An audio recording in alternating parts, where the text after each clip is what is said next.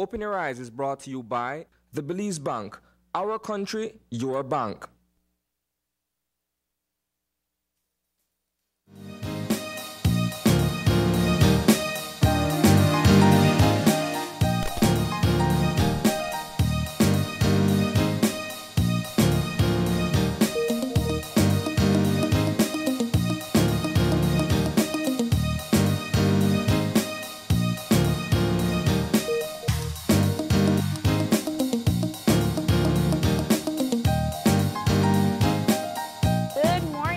Welcome to Open Your Eyes. Start your morning right. I'm April Martinez. And I'm Sonic.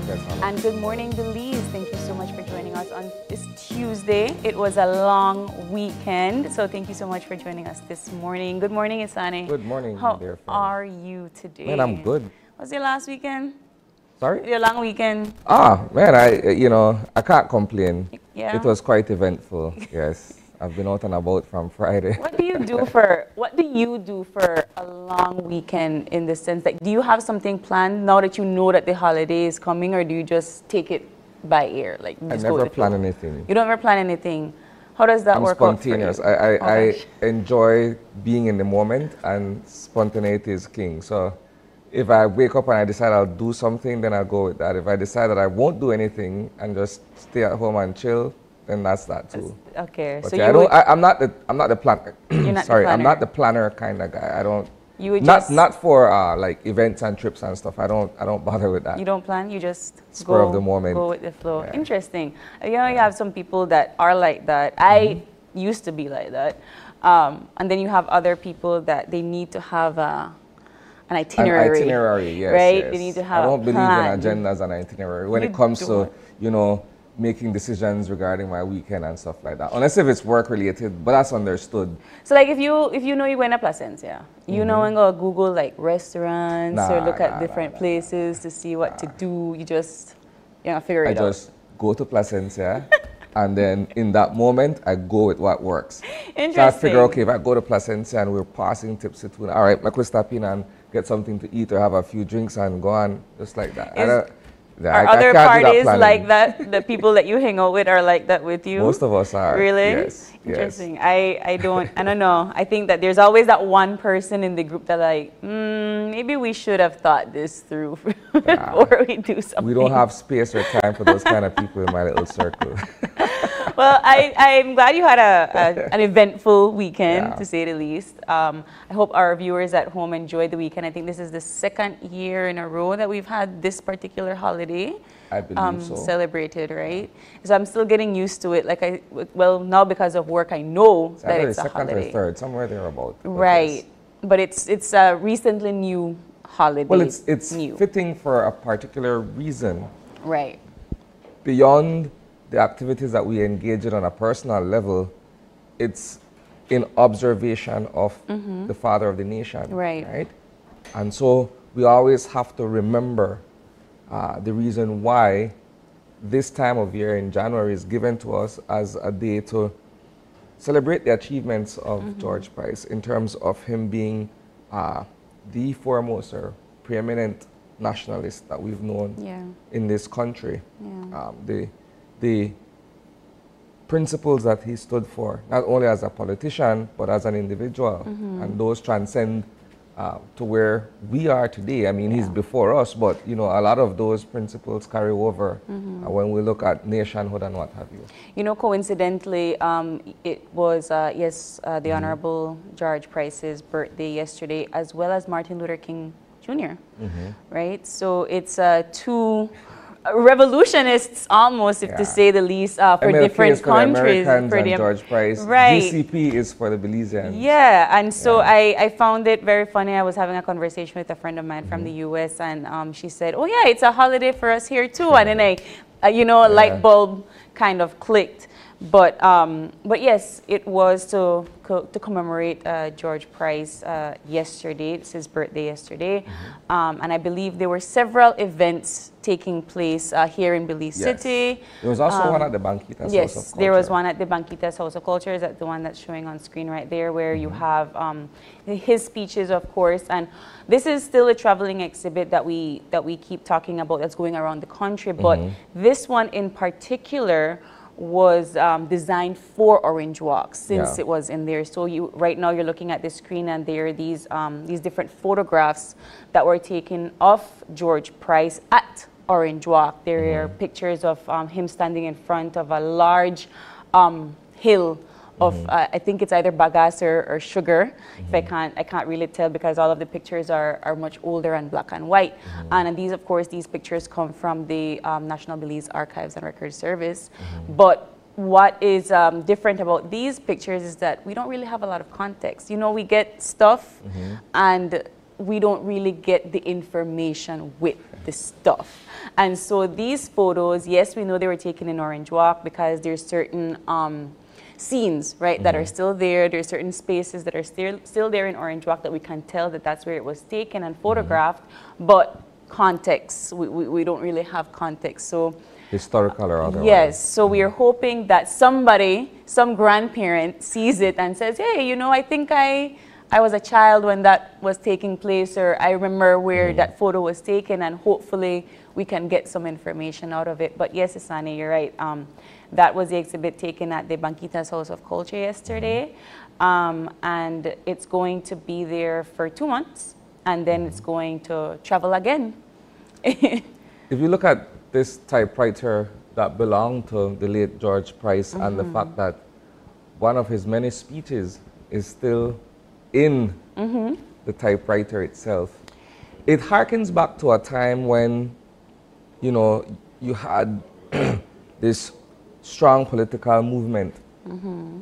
And, you know, while there was a spoken word, there was also the written word, the manually typewritten speeches that George Price would have presented, you know, in certain spaces, right? And I think the idea of this exhibit encapsulates that entire movement to nationhood. I agree. If you look at the images and some of the items that are on display, right, it tells that story, and that's the beauty of it. What I will say too, that typewriter of his, Isani, still works. Yeah, it still works. I don't think they make the ribbons anymore, but it definitely still works. If somebody would send a ribbon, I'm pretty sure they could type a message. And of course, the Belize constitutional instrument was also displayed, right? So I am really excited that this exhibit took place. I like to look at it because every single time we put it in a different district or in a different place, there's something new that we uncover. So it's the same exhibit, but it's always with a twist, conveying George Price in that particular area.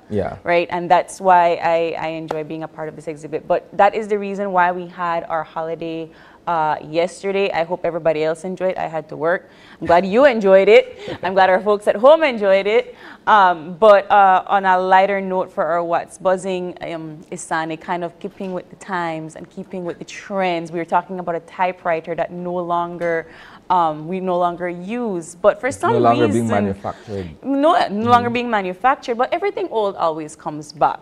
But for some reason here in Belize, and I don't know if you're this type of person, we take trends very, very seriously. Well, I'll go a step. Memes as well. Why is my throat bothering me? I'll go a step further, April, to say that a lot of the trends that we follow are based on American influence. Yes. It's almost as if those Belizeans are really Americans in another country. Well, right? we get most of our media, right? We have our identity, a unique one, but a lot of the stuff that influences us comes from America. What we describe as Western media, America. So it's to say this, right? The Stanley Cup is all the craze right now. Yes. And some people are like, what is the Stanley Cup? Not the hockey trophy. Right. That is also the Stanley Cup, but this one is similar to the Yeti Cup. Yeah. And we know Belizeans went crazy over all things Yeti last year, the year before. So I'm presuming that this won't be too far away, right? Because it's all the buzz in the United States right now. If you look at, okay, so for persons who may not know what the Stanley Cup is, as I mentioned, it's similar to a Yeti Cup. The difference is this time around, is primarily marketing. Right. Right? There it is. There it is. So it's the way how these items are being marketed to the masses of consumers that has created this buzz where you have Americans standing in line for hours on end to purchase one of these cups, right? And part of the marketing is word of mouth, April. From what I read, there was a vehicle fire where a Stanley Cup was inside the vehicle at the time that it went up in smoke, and whatever content was inside the cup remained cold, notwithstanding notwithstanding the fact that the vehicle was destroyed by fire. Right, right. So you hear all of these stories, and all of this is what creates this buzz, you know, huge buzz around it. I just don't understand it. I found it funny because I'm not somebody that keeps up with the times, unfortunately. Yeah, that's the video you were talking about. Yep. And I mean, the Stanley Cup does look intact as well. It's in a car. But I was very late to the trend of Stanley Cups. I still use my other regular insulated flask, well, here's the thing, I don't know. It's right? I always say it always boils down to marketing and branding. Yeah. Right?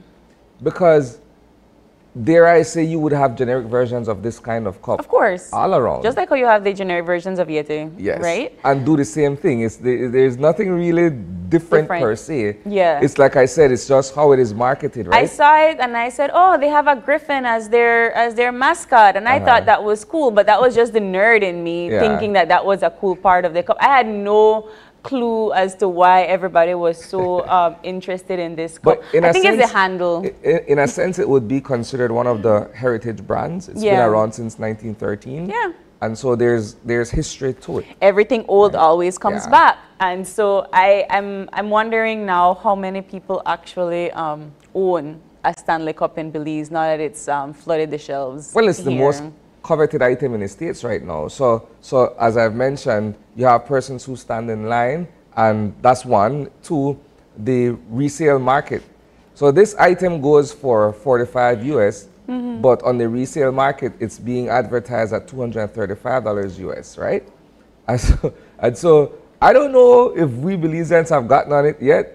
Perhaps we're still very much in our Yeti phase. I don't know. I've seen a couple people around that have it and so on. But I didn't think it was this big thing. I just said, okay, that's a cool looking cup with a handle. But Belizeans have this thing for following these trends. Today it's the Stanley Cup. Tomorrow it's going to be something We're part of this whole thing that we describe as conspicuous consumption. We are. We've had this conversation before. Yeah. and I'll raise my hand and say I'm guilty as charged. I think it's hard not to be. You know, we're flooded with all of this content in our, not just on our TVs, but in our social media. It's everywhere. If your friends are talking about it, you want to be a part of that conversation too. There's an overwhelming sense of materialism, right? And you know, some people may be into that particular item, the Stanley Cup. Others may be into something else, right? We're driven by, you know, what we own and we like and being stuff. able to show off what we have and all that type of stuff. We like stuff. And I don't know, I mean, it's good for certain companies, that, you know, and that goes back to capitalism, right? Whosoever is making these big bucks. But at the end of the day, if you, and this is just me speaking from somebody that owns a lot of cups, and it's not because of trends, it's just I see something cool and I want to put my water in it, and that's so you're a collector of cups. Yeah. Well, I'm a collector of beer mugs. Yeah, I have my mugs. If you were to ask me, I have the, you know, caricature mugs. I have a mug for every season. You know, and the same thing with my earrings. I have a mug for every season, just like I have an earring for every season. But I am a collector of these things, and unfortunately that's bad for somebody like me. Will I want to get a Stanley Cup? Probably not, because I already have like God knows how many insulated cups. But it just kind of showed me the other day when I was cleaning out my cupboard how much of these items I don't even really use. Yeah. Right? And I think that goes the same for a lot of us, that get on these trends or think something is pretty and shiny and we want to buy it because it's there, but we don't necessarily need it, right? And I think that's one more thing with these trends. But I don't think it's going to stop anytime soon. We're just going to continue until the next flashy item comes out, and we'll be on that trend again. And we'll be here to talk about it. But that's just a little bit of the piece of the pie for what's buzzing, Isani. And even though it's not Monday today, it is still the beginning of the week. And of course, we do here every beginning of the week is we bring you the eye on the news.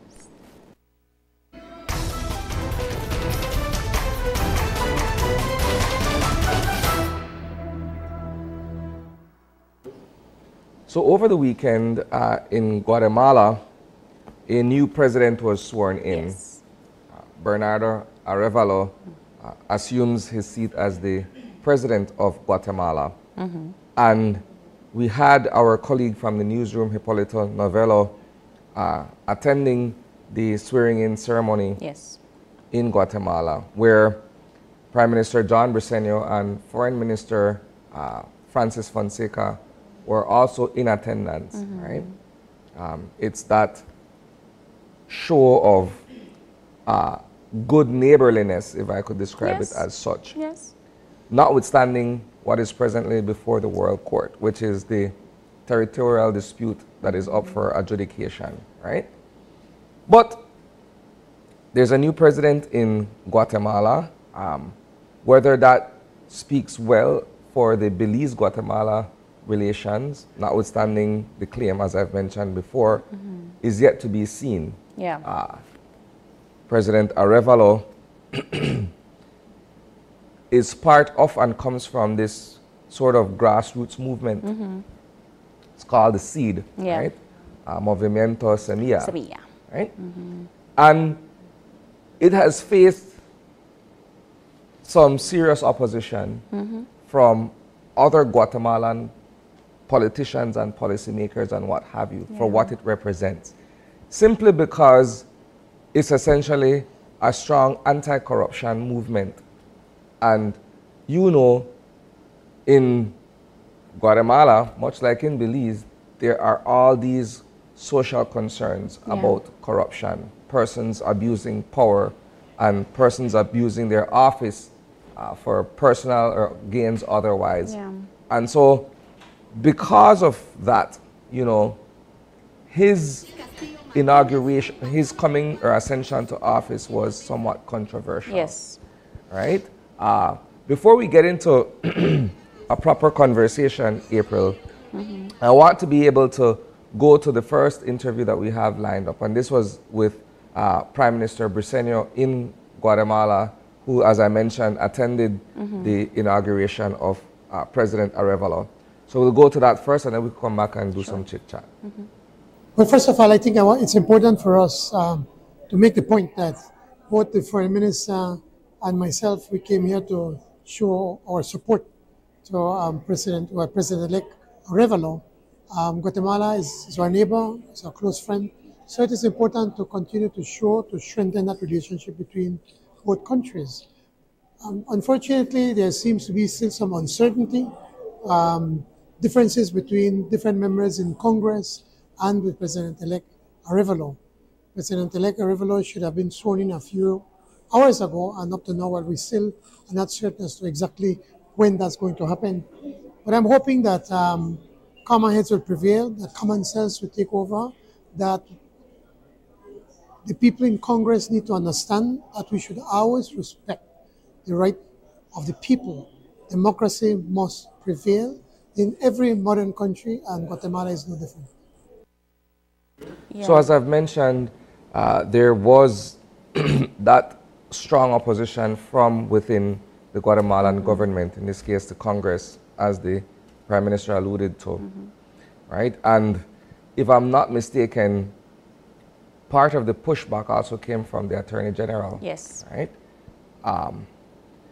It goes back to what I'm saying nonetheless, April, where you have certain principles or certain fundamentals upon which persons, you know, come to office or offer themselves for public office. And if you take a position where you are anti-corruption, for instance, and that message resonates with the masses of your supporters, then for those persons who may be corrupt or who may be engaged in corrupt activities, they feel threatened. Of course. They don't want to be exposed, Right. or they don't want the dirty laundry to be out in the open if there is ever an investigation that you know, looks into certain transactions, Right. certain deals, how certain people came about certain wealth, and so on and so forth. And so I'm not saying that that is the sole reason why there is this opposition. I'm simply saying that there is a formidable opposition in terms of him rising to power and him taking his seat as the president of Guatemala. You know, and I'm glad you brought that up, because we see this in the case of several Latin American countries that come off of some sort of authoritarianism, if you will, or dictatorship, if you will. And his political movement, his philosophy, his mandate was anti-authoritarianism. And I believe that he's a sociologist by degree. And so his philosophy and his concept of how to interact with people or how to approach persons would be very, very different from other politicians in the past. I'm actually really curious to see how he's going to do in office. But notwithstanding all of the opposition, notwithstanding the prosecutors that tried to overturn the election results, he was sworn in a little bit after midnight on Monday. He was supposed to be sworn in on Sunday, I believe, and you know, it extended. And he still was able to be inaugurated as president of Guatemala. I look at what I mentioned earlier to be this grassroots movement where you're essentially galvanizing your support from the lower base, if you want to use that description. And it reminds me of the Mexican president, AMLO. Or the Salvadoran president. Yeah, who used a similar shoring up of support from the ground up, right? To not only build a momentum, but to also be able to govern from that perspective with the everyman or the person who's at the bottom of the proverbial ladder in mind. I hate to say it, but that is also how Donald Trump came to rise. At the fact that he looked at the persons that seemed like they were being left out of the equation, right? And that is a majority of your population, right? So it is a smart political tactic, if you will. It's a matter of remaining true to what brought you to power, though. Agreed. I mean. I definitely agree, and I'm very curious to see how he's going to rule in his tenure.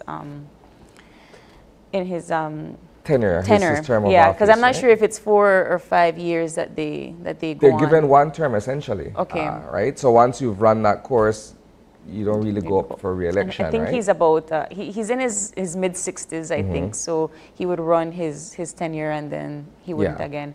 I want to quickly go to the other clip that we have with Foreign Minister Fonseca, who was also in attendance. So if we could pull that up as well, that would be good. Okay. No, obviously, you know, Belize is very concerned. Guatemala had, as the Prime Minister said, peaceful, fair elections. There has now been, for several months now, efforts by particular groups in Guatemala, in effect, to overturn the will of the people. So Belize strongly rejects that. We condemn that. We are here, Prime Minister and I came to Guatemala because we want to send a clear signal that we support democracy in Guatemala. We support the new president-elect. We want to see a peaceful transition of power here in Guatemala. So we're very, very concerned. The inauguration was supposed to take place a few hours ago. It has not taken place because of new obstacles. I in a sense, like the fact that he punctuated that clip by saying new obstacles. Yeah. Because it would have seemed that up until the time when he was finally sworn in, there were all of these roadblocks that were placed before him. Yeah. Why it can't happen, why it won't happen, why it shouldn't happen. Yeah. And I guess, as they've also mentioned, being able to respect the will of the people is the most important aspect of it all. They went to the polls, they voted in favor of this particular candidate. He won. And so it was fair and free. You have to be able to allow that to take its course. I think it's one of those moments where we're living in a particular time now, Isane, where things like fake news or fake elections or these and that are taking precedent in different parts of the world, not just in the West here. And so we have to be careful how we deem certain presidential inaugurations, certain elections, because it's taking a sweep. We are talking about a free and fair democratic process. Every election here in the West, we are a democratic state here in this side of the world, all of us, right? And so it's been very weird for the past 6 years, I will say, to hear these things of election fraud, and we're not abiding by the will of the people, but this is the will of the people. And I think that the moments of persons that are in these high positions of power, their time is coming where even if they are not caught in a particular scheme, this man is going to now be your president. He's going to check the books. He's going to look at every single transaction made. And if certain things look faulty, he is going to call it what it is. I'm assuming that is what he is. One has to consider what the opposing forces from within, what impact or bearing that would have on his presidency. Because if you have a situation where, yes, you were legitimately elected, you assume your seat, but there are factions within your administration who did not necessarily support you in the beginning, then you could understand that they will try to undermine you if they get the opportunity to. They will perhaps vote against any motion that you bring forward simply because they can oppose that particular motion, and so on and so forth. I'm simply saying that people who have it out for you will do everything that they can to prevent you from being successful in terms of your administration, in terms of being able to govern effectively. Yeah, Latin America has seen its fair share of puppet presidents. It has seen its fair share of dictators and so forth. The unstable world of revolutions and wars that have swept up until the early 90s, right? And so people are still in this position of, do I trust my politician? Do I not? Do I trust the persons in office? Do I not? And he might come from a very good place, you're absolutely right, where he's trying to fix things, he's trying to go against anti-authoritarianism, but he will have persons in his party, in his government, that will undermine him. And how will that look in front of the people as well, right? I want to take all of that into consideration. I want to bring it back full circle before we conclude this conversation to say we're looking at it, at least I am, from the Belize-Guatemala situation, where, yes, there is a particular claim before the International Court of Justice. Belize and Guatemala, Belize and Honduras, the three neighboring countries are before the World Court over claims of territory, right? And I would want to see and understand his outlook from a diplomatic point of view on these matters. That's something that I would be interested in learning, because every head of state, every head of government has his or her own perspective on certain regional issues. In this case, I say regional because we're looking at 3 countries and 1 claim, right? And so I just want to be able to, at some point in time, be able to digest that point of view that he would bring forward. I will wrap up with the fact that I really appreciate any of our government leaders that whenever something does happen in our neighboring country, in this particular case, the presidential election, we lend our support in any way we can, regardless of the fact that there is a claim. Before we were in the international court, we have always had this thing where we support our neighbor in any way that we possibly can. And I really appreciate that this time around, before he was inaugurated, he was here. Right? He came to visit, he had this conversation with our leaders as well. It wasn't an official visit. It was just perhaps, it can be described as a whirlwind visit. Right. He came for a few hours, met with the Prime Minister, the then Foreign Minister, Eamon Courtney, and the CEO in the Ministry of Foreign Affairs, and all of these other persons in that capacity.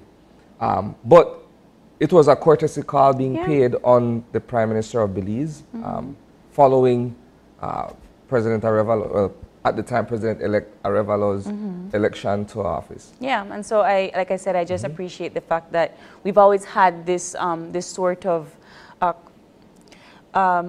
neighborly gestures that we are able to talk to our neighbor regardless of the fact that there is a claim. And I think that now that we've gone to this inauguration, we've lended our support to the new president of Guatemala, we hope to see the steps that are going to be taken after we get the result of the ICJ. So it's going to be pretty cool to see. That's in the offing somewhere. We're going to find out. I don't know if we'll be here, but we'll find out. I have a number of years ahead of me still. But we'll conclude it with that. You know, these stories and more, certainly you guys can catch at 6 p.m. in our evening newscast. There's a whole lot more that we will be presenting in our evening bulletin. And so we urge you guys that if you don't have the time to sit in front of your televisions, you can also catch us on Facebook or YouTube. But that does it for our Iron News this morning.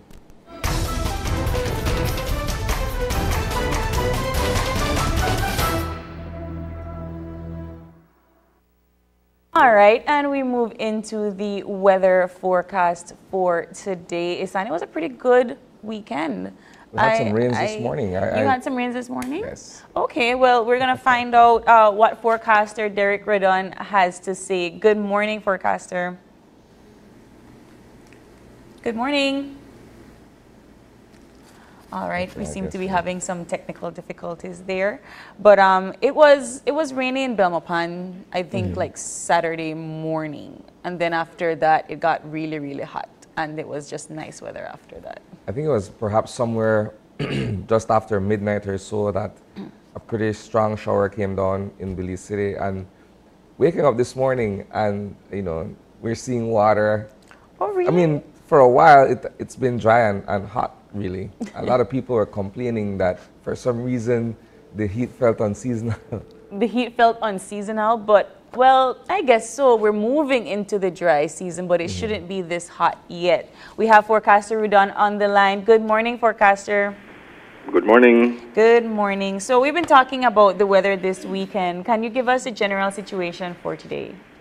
Okay, relatively dry conditions will continue today, but we are expecting an increase in moisture and therefore showers tonight and tomorrow. All right, and our 24-hour forecast?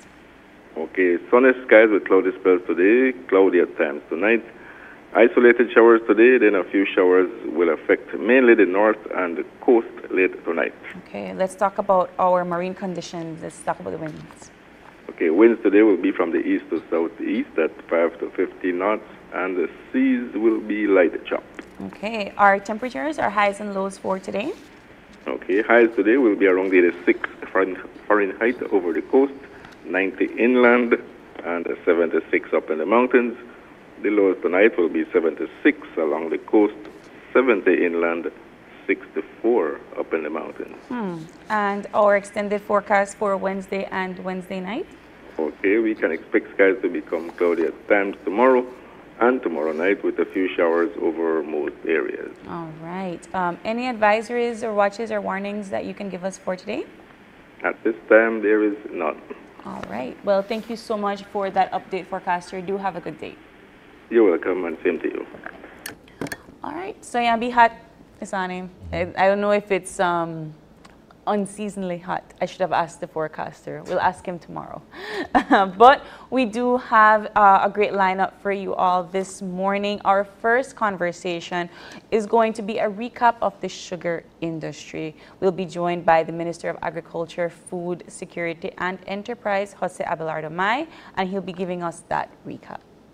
Our second conversation will be joined by the Valuation Manager for the Belize City Council. He will be speaking to us about getting up to scratch with our property taxes for 2024. Oh, that's a great conversation to have, isn't it? Yes. But before we get into all of that and more, we'll take a break and we'll be back with Minister of Agriculture, Food Security and Enterprise.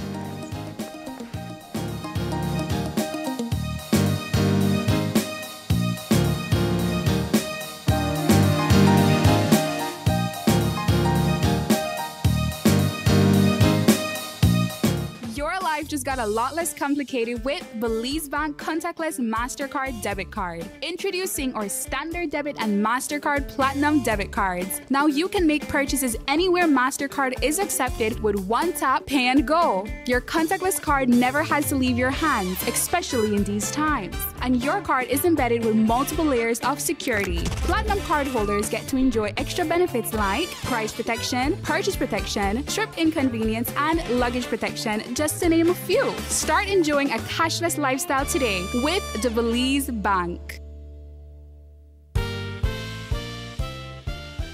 Apply now for an undergraduate degree in animation, film or journalism at the Caribbean School of Media and Communication at the University of the West Indies, Mona. For more information, visit www.mona.uwi.edu/apply.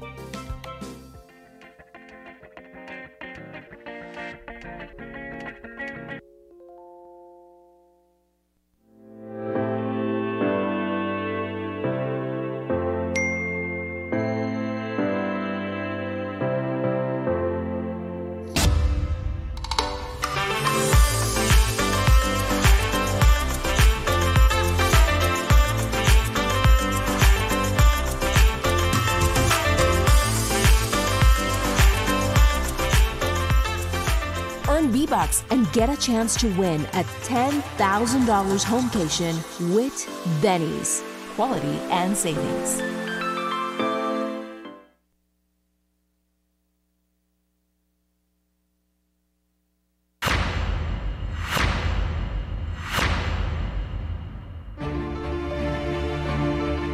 If we all don't come together and work together to change the bigger climate picture, these efforts will be in vain. It's right there. I believe that we have something special that is also a secret right now, which is unexplored, undiscovered.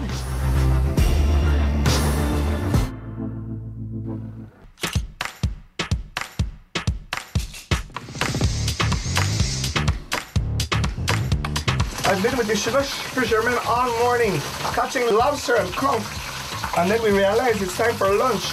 And man, it's gonna be good. I think they deserve it.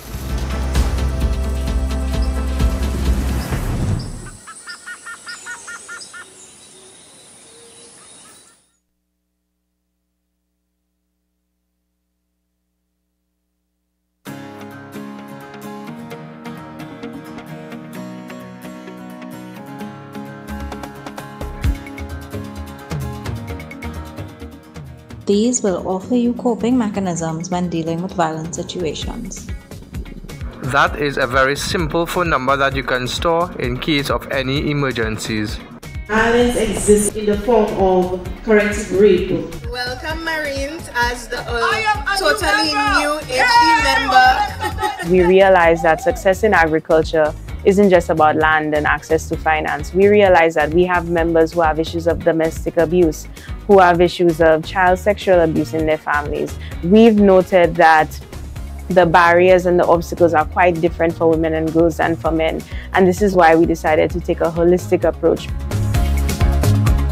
Violence against women and girls is an issue for me because I think it is used as measures of control and it is a reinforcement of negative power dynamics.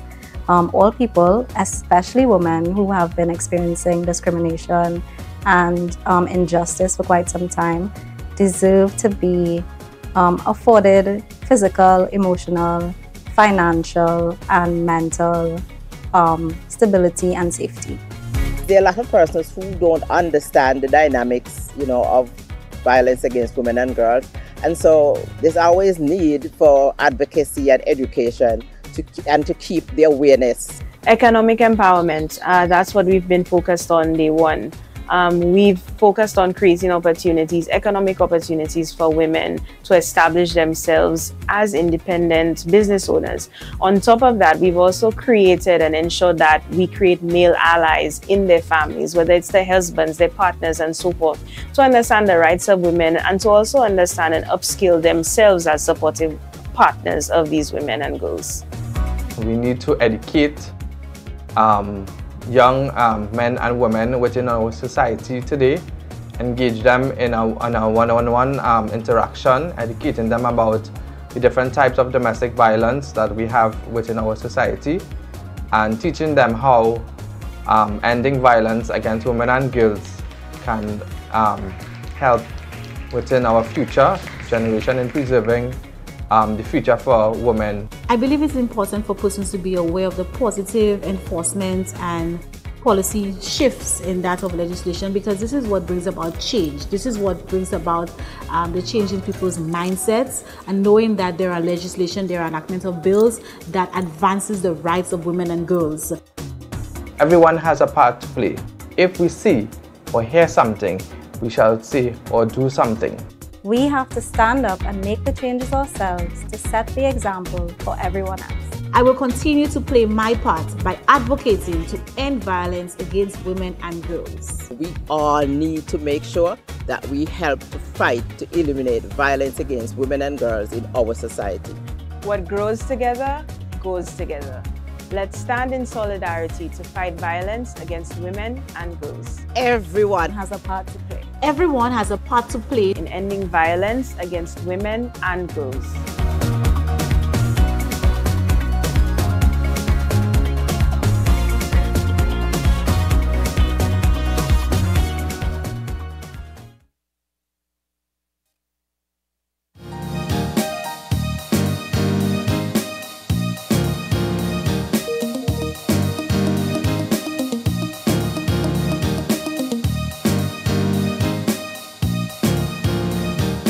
And welcome back. Our first conversation this morning is with the Minister of Agriculture and Food Security, the Honorable Jose Abelardo Mai. Good morning, Minister. Sandra. Good morning. Happy New Year. Same to you, my brother. Same to you. There's been a lot of developments in the sugar industry recently, and we've been covering it extensively. From the initial date for the 2023-24 sugar crop to the stalemate that prevailed for the better part of 2 weeks between the BSCFA and BSI, and government as sort of the negotiator. So a lot is here for us to unpack this morning in our conversation, Minister, and I'm glad that you've been able to join us to have this conversation, because I know that your role and your office has been integral in this entire thing, and it's the lifeblood of the North, the sugar. Let's start by discussing the negotiations, because we were not privy to what took place inside the closed doors, but maybe you'd be able to share or shed some light in terms of some of the points that were sort of contentious, if I could use that description, because in some instances there weren't any agreements on how to move forward. So perhaps contentious is the best word there. Let's start with the discussions that were being held in Yo Creek between both sides. Yeah, it's only to understand the situation in context. I think is important to get a little backdrop of the information. Sure. So the background, this goes back from before we were elected to government. And the main cause of all this was because the BSCFA which is the biggest association, they own more than 50% of sugar industry produced in the north. They wanted to change the commercial agreement, which they have a right to under the agreement. It says that you can change what you have to write in time, so much months before. And what they wanted was a change in the payment formula. Yes. Everything started from there. BSI said, I will not do that. That's a transfer of value. I will not do that. And as such, the problems began there. Yeah. So they said, well, let's continue the negotiations. Let's roll over last year's agreement.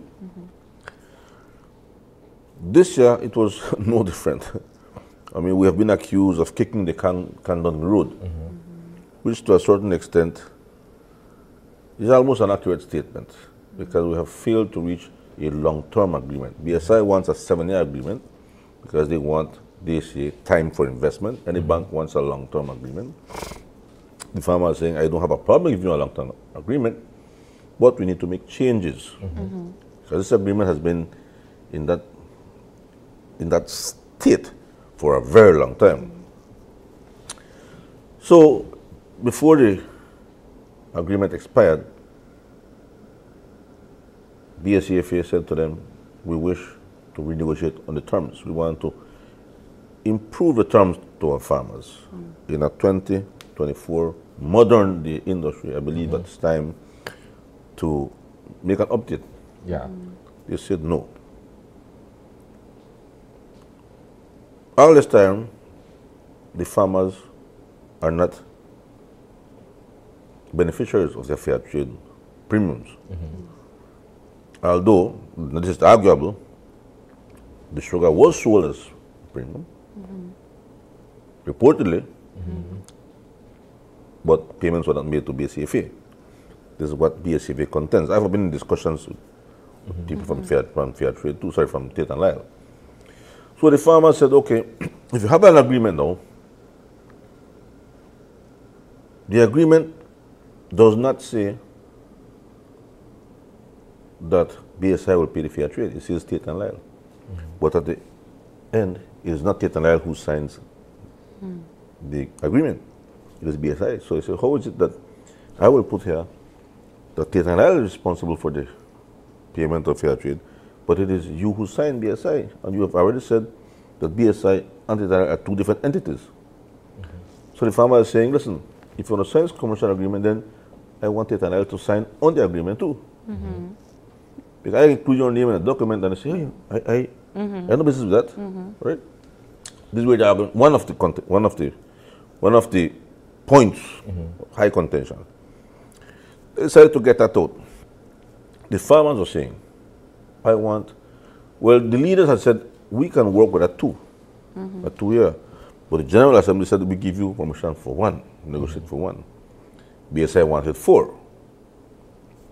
And rightly so, the farmers, why they wanted 1 is because in 1 year, it is envisioned that the commission of inquiry would be completed. Okay. And the commission of inquiry would bring to the surface all the doubts, all the uncertainties, all the inaccuracies, so to speak, that the farmers believe that exist. And those then findings would help solidify a very fair and transparent agreement. Yeah.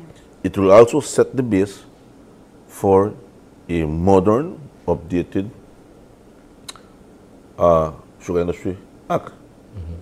So the farmer said, well, 1 year. So why would I sign for 3 years? The commission inquiry ends in 1 year, but I'm already committed to 3 years for things that I believe should not be or should be improved. Yeah. So they have a right. I mean, if you think logically, farmers are not thinking negatively. They are thinking in a way that they can improve themselves. Now, BSI, on the other hand, says, I need at least 4 years. Yeah. Because my financiers are telling me I need a 4-year agreement. Yeah. And so that is where we had a, but in the end, we ended up with 2 years. Initially, BSI had said if you don't want to sign an agreement with me, I am prepared to let your members deliver sugarcane on the basis of same agreement as last year. Right? BSI had said to the association, I just want to roll over last year's agreement for 4 years. But I need to include 2 more new costs. So farmers say, hold on, man, you just offered to my farmers individually that you are prepared to accept their cane as members of BSCFA, right, on the same conditions as last year. You are telling me now, association, you will do the same, except you have 2 more charges. No. The root of the problem here are 2 things. I want a better arrangement for my farmers, 1, and 2, the element of trust. Yeah. Which is arguably the most important. Most important. Yeah. And I will say this to you, right? They say when you burn somebody one time, if you unburn him, it's difficult. And the farmers have experienced this before, and I'm very honest here. I'm being accused many times of being on the farmer's side, and I, as the Minister of Agriculture, it's hard not to be on the farmer's side. But I have to look at the investment side too. BSI has invested millions of dollars in Belize. So I try as much as I can to be fair. And why? I mean, there's so many things that lead to mistrust. So many things. And I think that is the root of all this problem, because there is no trust. I remember, and this is the conversation, because when BSISR moved or was preparing to move the operations to Big Creek, because going through this city port was so inefficient and high cost. So logically, you were thinking, Isan, if they're moving to Big Creek, it's because there will be a reduction in cost. And I've seen documents that say that we expect to have 40% reduction in ocean freight, in costs, in the local handling costs, 40%. Let me stick up in there quickly, Minister. Wasn't the move from barging sugar to transporting it overland premised on the fact that there would have been serious reduction in those operational costs, right? At least that was what was put forward in the media around the time when they decided that they will no longer go with Port of Belize, but they'll go to Big Creek, because trucking it overland, less manpower, shorter distance in terms of being able to do that in a day or so. There must be some logical reason to move, logical and economic. Any firm, any company who moves one operation to the next is because there is a reduction in cost. Now, the question is, how much is that reduction in cost? Now, I've seen documents that say 40% only on local handling. So I have seen the cost of local handling 9.2, 10.3, 11.2, 11.8, even up to 12. I think the highest I've seen is $12.8 million on local handling. Local handling is defined as moving the sugar from the sugar mill to the port. In this case, it's trucking. It doesn't speak of loading, it doesn't moving. In the case of Belize City, Steve Adoring, I think, was unloading the sugar by crane into the belly of the vessel. Yeah. That system changed. Now, what we did not know, what farmers did not know, that there was something called a demurrage cost. That demurrage cost was never made known as a line item. There was local handling. Yeah. In there, I suspect, when speaking to BSI, that they had costs such as repairs to barge and to tugboats and so on. There are a number of other costs, but demurrage was never a part line item, but it was a huge cost that was never made known. I did my research, and thereafter I found that there was. So in my view, or in any farmer's view, if you are moving from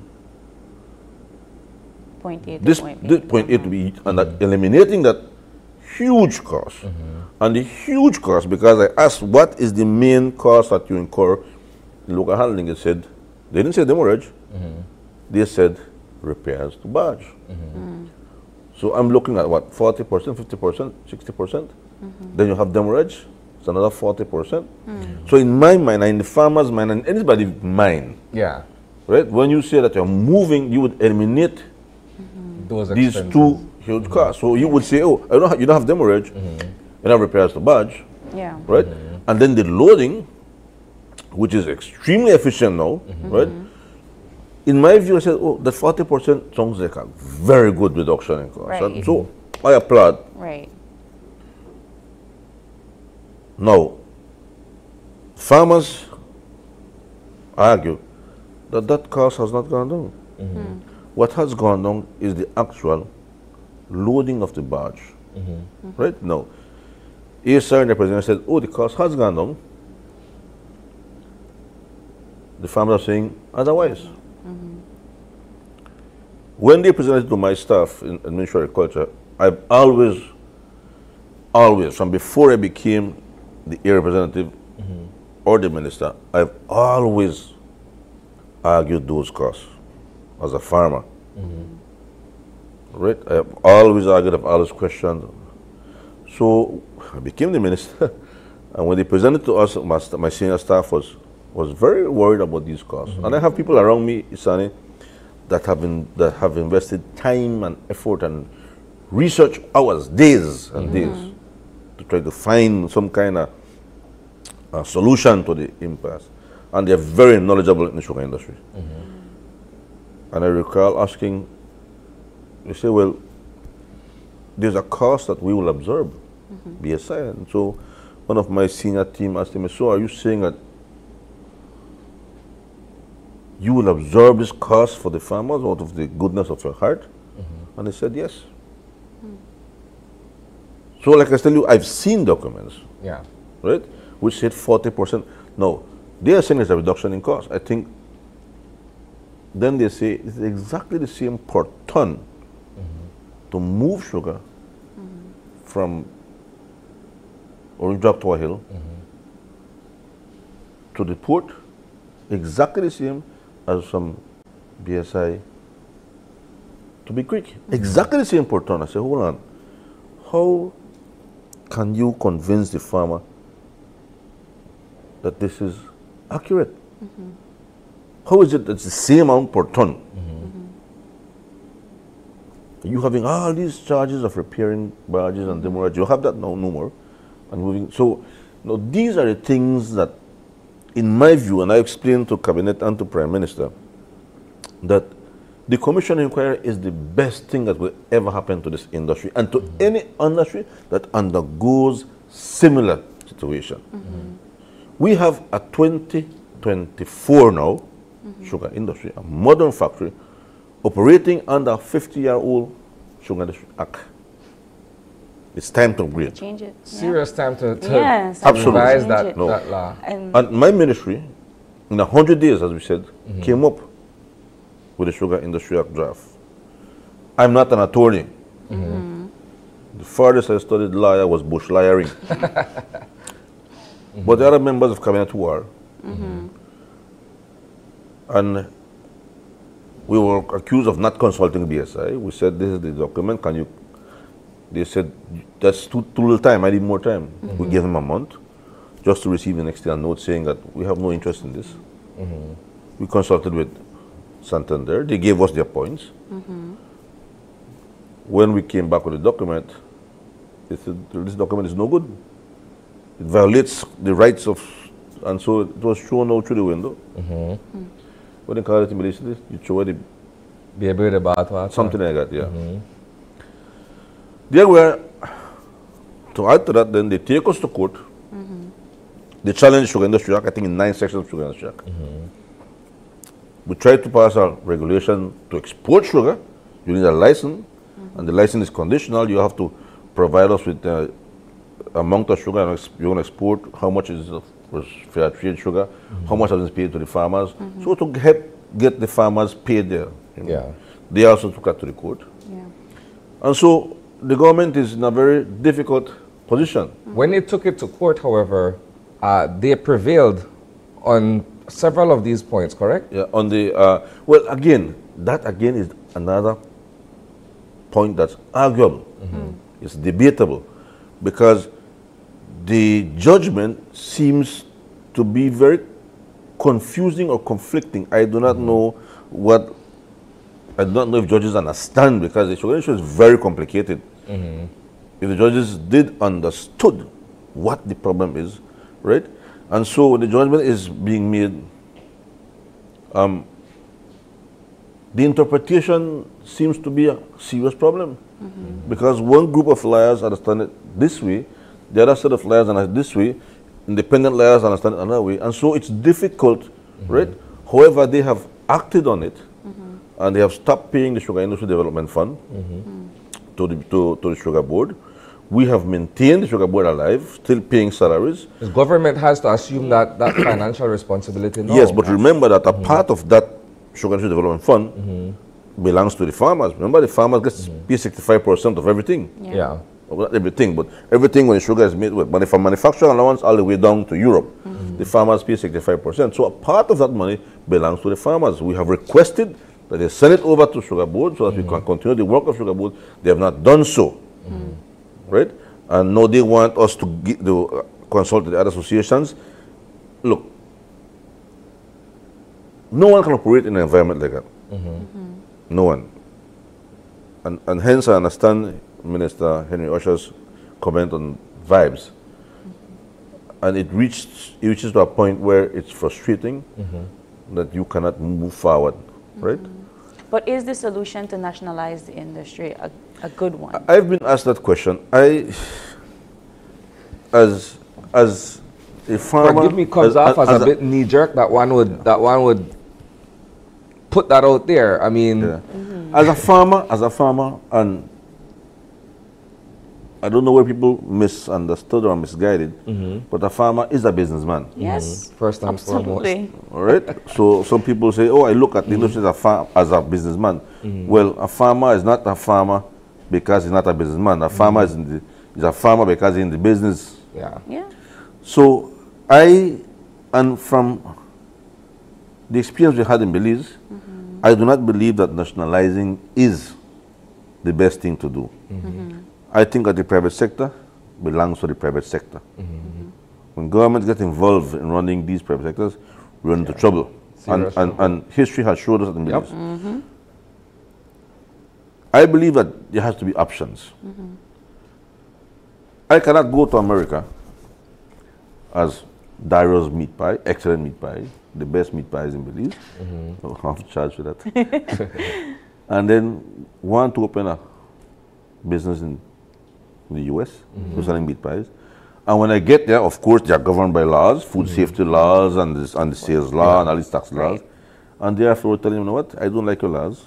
I will take you to court for it because you're violating my rights.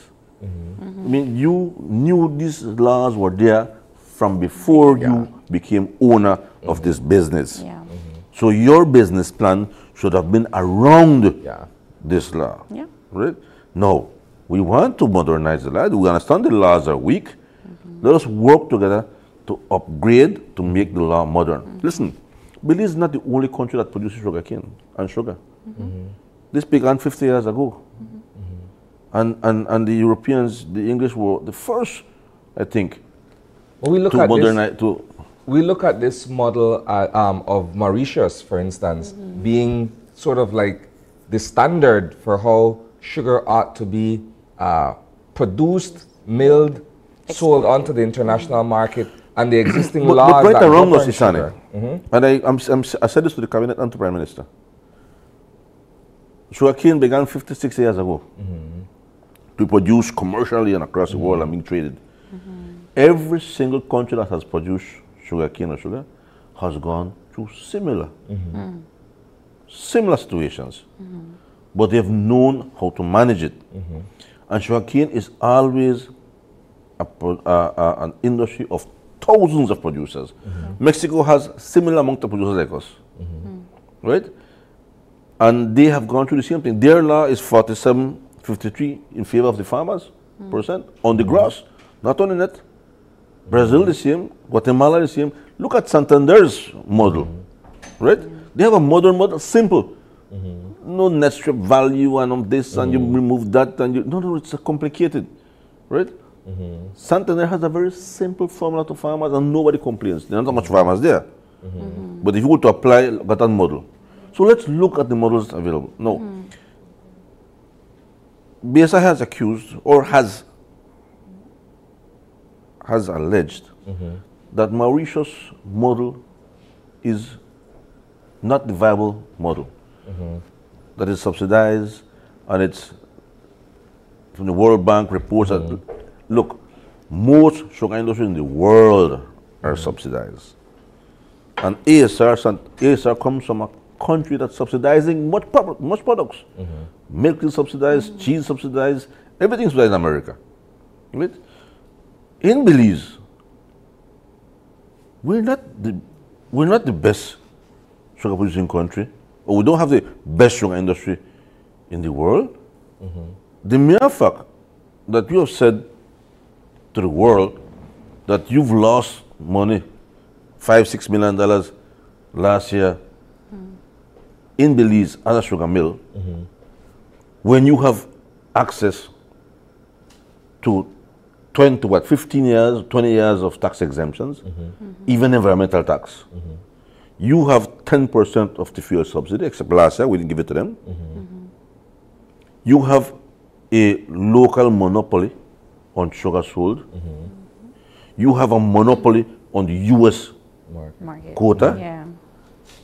You have the farmers paying you 65% of manufacturing allowance and from there onward up to Europe.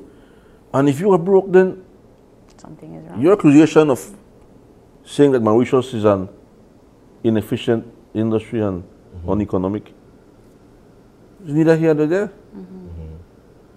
Okay, so sorry, go ahead. I want you to take me back to my initial question now before we run out of time. I want to get an understanding of what the negotiations were like in Yule Creek.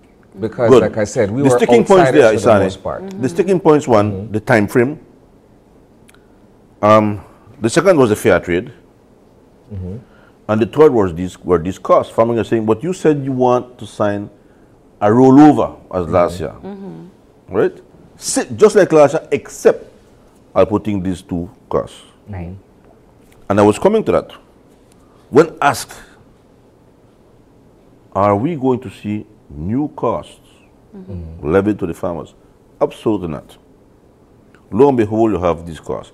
It could be that these costs are legitimate and they did not know until now. But how do you convince the farmer that is so? And so the Prime Minister did the right thing, and I must give kudos to the Prime Minister. I believe that he was not in a very easy position, just like I am.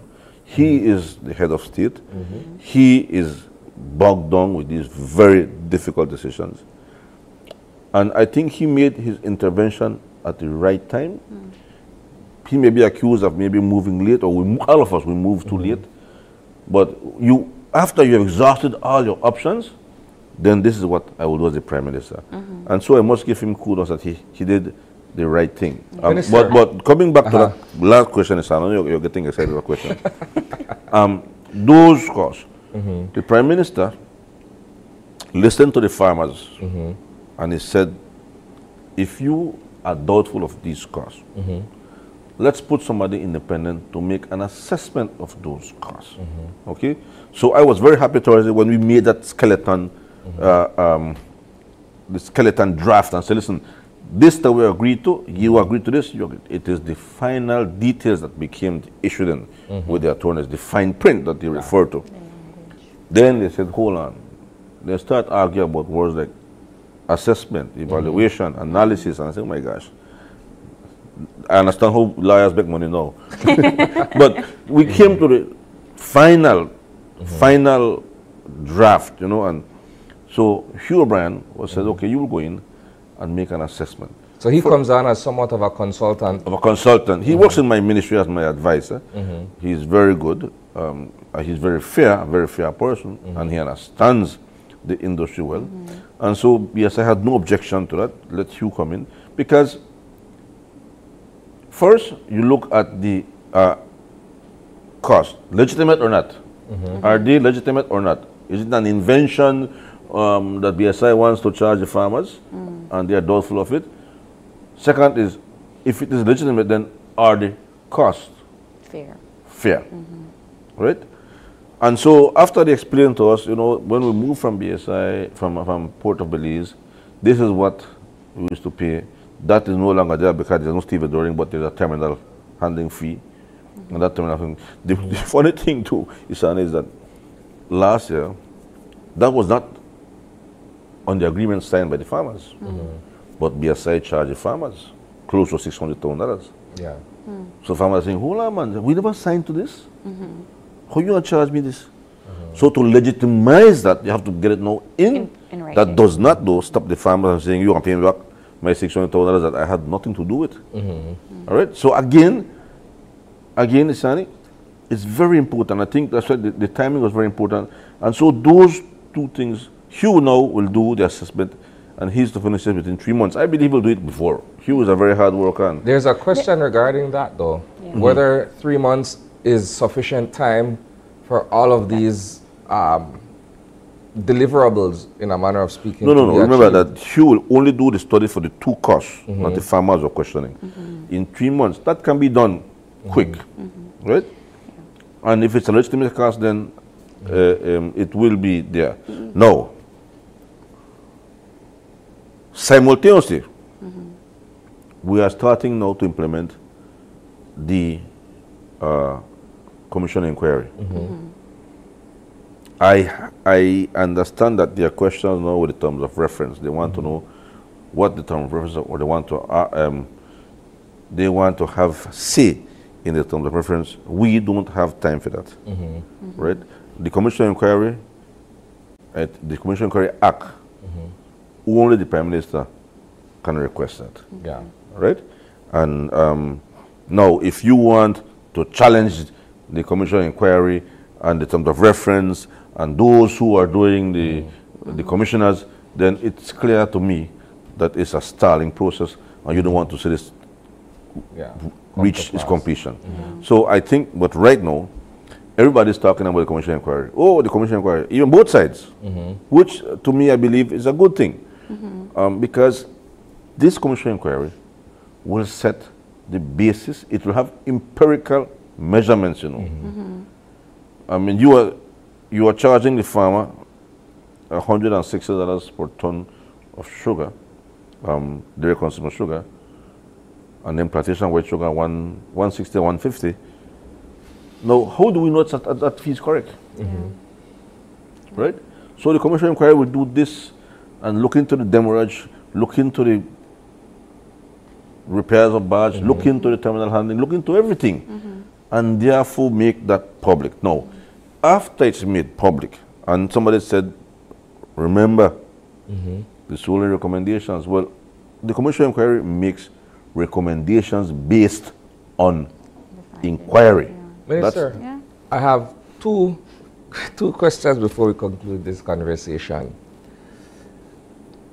If from the onset we understand that BSI is oil, BSCFA is water, and that the two don't normally mix, it's not a natural state, so to speak, based on contentions and the history of both entities, couldn't the Prime Minister or the government of Belize have sequestered both parties into that very same negotiating room from the beginning and say, okay, let's hammer out an agreement. We don't leave from here until we have something that is mutually agreeable, and then we proceed with the business of sugar. Couldn't this have been done from the beginning?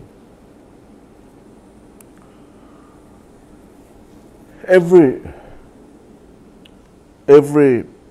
Prime Minister has a character and has a style of management. No two Prime Ministers are the same.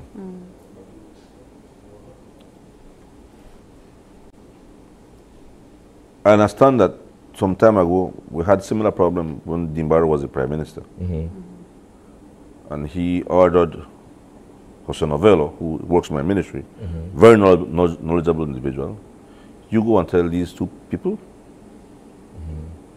if there's no agreement, there's no SAFRA. And lo and behold, there was an agreement. Prime Minister Jambrisanyo is not that type of character. He wants diplomacy to be the order of the day and not appear to be a dictator. He wanted both to sit down and reach a solution. That's what I said to you, Sani, that after he had tried all options, and at the end, that's what he had to do. He said, you will sit in here and there will be agreement. But he tried to give them a chance first. But he gave them a fair chance. Now, clearly, the farmers were being very frustrated. They were very angry. They accused us, and I say us, the government, that we are not in their favor. But as a government, we have to be fair. And I've been accused of being on the farmer's side. The Prime Minister is being accused of being on the ESR side. Okay, so which brings me to this then, which brings me exactly to this, right? The way how this thing played out in the public eye is that you're both being, in a sense, pitted against each other. Yeah. Where you emerged as the hero of the day and he was vilified as a person who could have dealt with it in a much more efficient manner. Absolutely not. As the Minister for Agriculture, I need to be out there with the farmers. And not only the cane farmers, the cattle farmers and the corn farmers and all the other farmers. The Prime Minister is the Prime Minister. He looks after the interests of the country. And so it will always appear to be like that. But the Prime Minister has tried his best, right, to be fair. He is perceived as that. And I am perceived that way because it's a natural situation where I'm the Minister for Agriculture and he's the Prime Minister. Obviously, it will appear like that. But the Prime Minister's interest is to ensure that this industry survives. He knows that I would never do anything bad or a bad decision that will put the industry in a vulnerable position. And I know that he would never do the same. He would never cause problems that will put the industry in such vulnerable, weak, and unstable position. Minister, the agreement has been signed now for 2 years, right? They've agreed to 2 years. What happens within those 2 years? How do we know that there is not going to be My another dear, I have full confidence in the people who are going to do the commission inquiry. This problem has to end now, right? I think that the most difficult sector that I have in my ministry is sugar, because it is so complex. There are lives that depend on sugar industry. There are about 40,000 people that depend directly and indirectly on sugar industry. It is an economic mover. At this time, it is the strongest foreign exchange earner. So we need to get ASR and BSI to work, to produce, to work with the farmers. We need to get the farmers. The confidence has to be rebuilt from scratch, right? And that can only be done with the Commission of Inquiry. My final question, right? The Miller, ASR, BSI, has essentially sued the government of Belize, challenging various areas of concern. That's before the High Court. But there is still an issue of the concession for tax exemption and what have you. Explain that to us, because we're trying to understand how on one hand I'm taking you to court, but on the other hand I'm making a request that you waive certain taxes or what have you. This has to go before Parliament at some point for approval. Explain that to us. Their concessions, I think, expired 2022. And I think that they have requested. The Prime Minister has not made any move on that. I will be very frank with you. I think that, and BSI understands, that given the environment, it is difficult for the Prime Minister or Cabinet to make a decision on that. You cannot then take it to the House. You cannot be taking me to court. You will recall that the Prime Minister gave an indemnity note to BSCFA. We also gave them 10% of the fuel subsidy. And then you turn around and then sue me indirectly because of the indemnity note. And I think BSI is fully aware that the Prime Minister has to be abundantly cautious. How you sell that? How do you sell it to the Cabinet? How do you sell it to the representatives, to the parliamentarians? And so I believe that this problem has to be solved. And those lawsuits have to be managed before the Prime Minister would make a decision. I think that the Prime Minister, just like I, would want to yield to the concessions because it's an industry that requires investment. And this is an incentive for them to invest. I would love to see more industries come to the country and have these benefits, but you have to manage them and you have to it is difficult, right, to approve concessions when given the environment. I mean, it's supposed to be a marriage, and it's not. So how do we handle it? So I think the Prime Minister, in time, will manage the situation. He is very knowledgeable. He knows the industry. He understands. He's a businessman. He understands the investments that these people have made, and he wants. But I believe that he would want to see this matter solved and solved fast so that we can get back to business as usual. In my view, I believe the Prime Minister wants this matter solved so that we can move on. Minister, we're wrapping up now. We did discuss a little bit on the Sugar Act. We didn't have time to go fully into it. But my final question is, we're now revamping the Constitution. We have a whole PCC. Are there any conversations about putting the Sugar Act as a contention in there? Oh, yesterday I was at the George Price Day activity in Orange Rock, and there were two persons who approached me and told me that during the consultations, the matter of sugar cane came up. And I think that there are people who, yes, I know it is now, they said that they want something about the industry being in the Constitution. So again, I haven't been to any of them, but this is what they have said to me. Okay. So hopefully we can see something. Probably. Hopefully we can get this matter resolved in the near future. Yeah. Right? But we want to say thank you so much for joining us this morning. I know we have a lot more to discuss, but the time is of the essence, and I know you have places to be. But thank you so much for joining us this morning. Thank you too. I hope you come back so that we continue this It's always conversation. wonderful to be here and to explain the situation as it is. Thank you, Minister. All right, we're going to take the break. And speaking of taxes, we're going to move into another conversation about your property tax and the discount packages for 2024. Stay with us.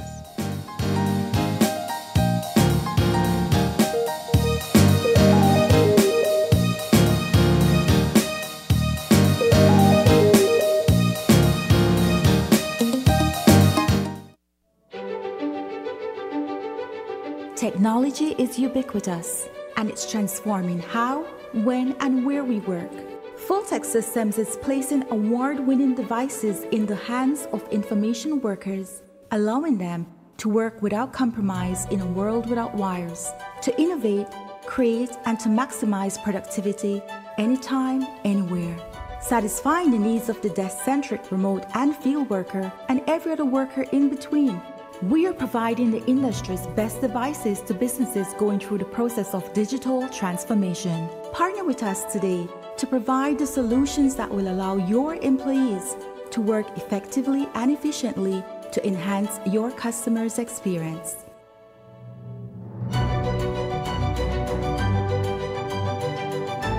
Full-Tech Systems, your technology center, where you'll come for the price, but stay for the service.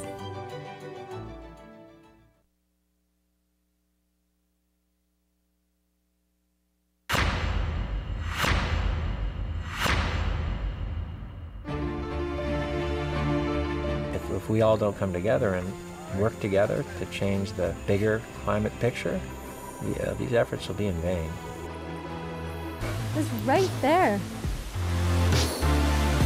I believe that we have something special that is also a secret right now, which is unexplored, undiscovered.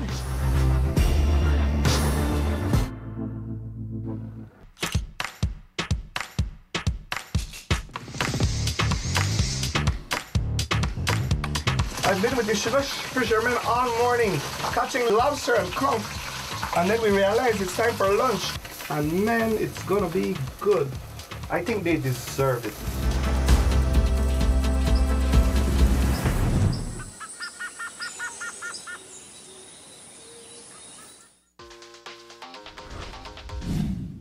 I'm connected. Yo. I'm connected. We're connected.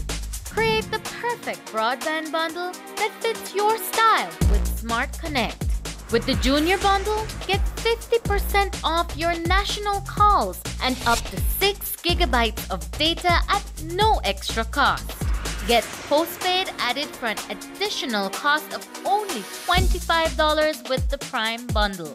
Stay connected with unlimited smart-to-smart calls plus 6,300 megabytes of data and free international minutes.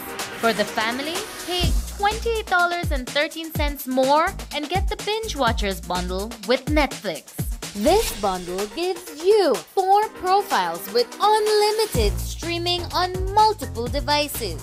Visit a showroom near you to sign up and personalize your own bundle combination with Smart Connect. Smart, bringing people together.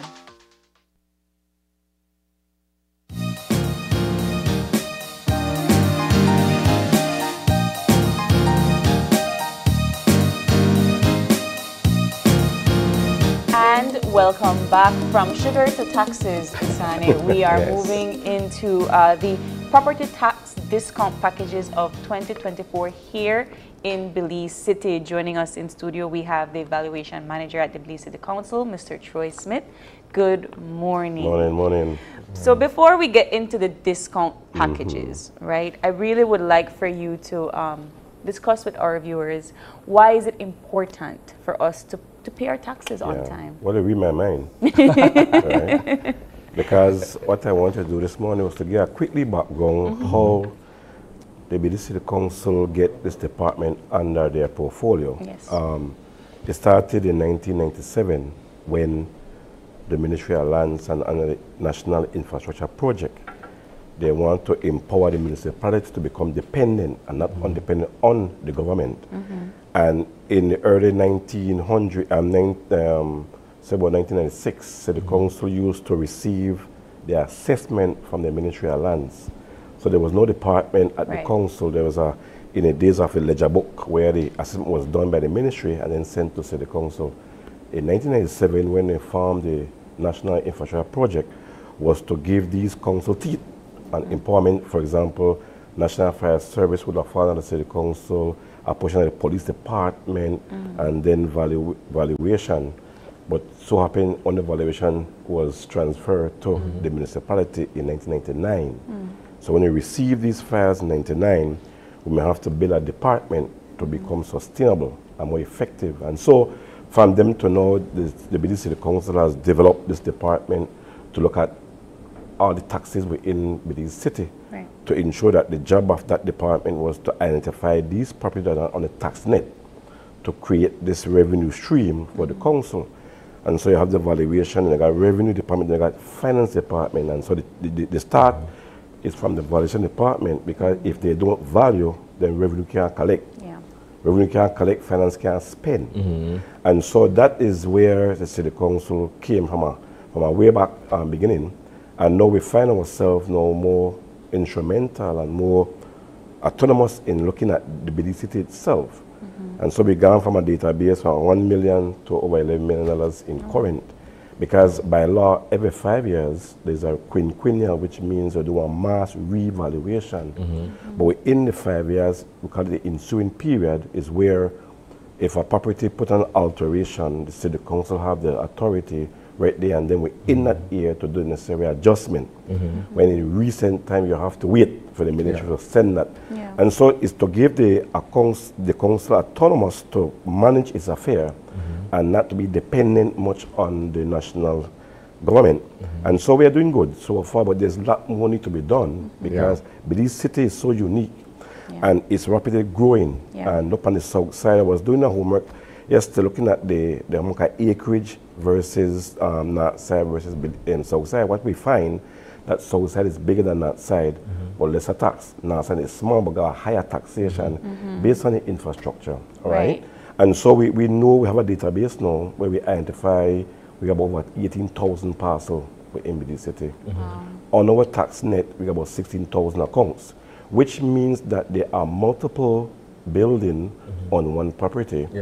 But then we have basically about 14 strong parcel assessed. So we know there are still a huge amount of property that are not on the tax base. And so to bring it on the tax base, you have to understand that you have to get the data at the national framework, the lands department, because we need to know who is the owner. We need contact now because we are moving to a new era of e-government, where everything is electronic, everything is online. And so the city council is looking at a mobile app that you could tap into your property, trade, liquor, and then other services that you require to see what is your account. And so we are trying to look at being very creative and make a smart city where you look at downtown, you cannot find parking, the online payment can be done easy, all right, and then have to look at how you get more space. And so we're looking at very creativity way. I'm not campaigning, all right? Do you find that persons are privy to understanding the way their taxes assist the growth of the city? That's where I'm going, because how does you calculate taxes? But this city, like I said, under this chapter 665 of the law of Belize, which is Property Tax Act, there's two rates that we charge in Belize. There is an unoccupied rate, which is 2% of the value, the market value of your property. So in some case, it's higher when it's empty. Oh, wow. Because the spirit of the law is to discourage on development. Because once you have property empty within the city or the municipality, you find it depreciates the value around it. If you don't maintain, and we're doing overgrown. And I'm glad that you're saying that, right? Because huge amount. Look, where I live, there's a huge expanse of unoccupied land. It's overgrown.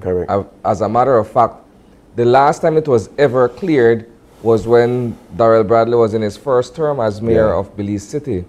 It's to say that perhaps we need to look at land reform more seriously. I think a model that I was impressed with was when I had visited Taiwan several years ago, where they tell you anybody could apply for a piece of land, but you're given a specific time to develop that property. There we go. If not, it falls back into state control and somebody else can apply for it. We don't have that here. We don't have that here. What we do, we gain a piece of land and then we sit down and speculate and hope that the value goes up in the next 10 years and put it back on the market. But like you said, it serves to draw down on the value of everything else that is around it. But I can give good news to that. The Belize City Council last year did a project in regards to that same concern, where we identify all these properties that are abandoned, which means then it's not being bush maintained, and then we look at the taxes. The idea is to see how the city council to take control of this property. Because it's private property, you have to be very careful. But there is provision in the law that the government can do public acquisition, take it back for public purpose. And so the idea of the council is to look, and we already did it with what, 2,600 abandoned property within the city.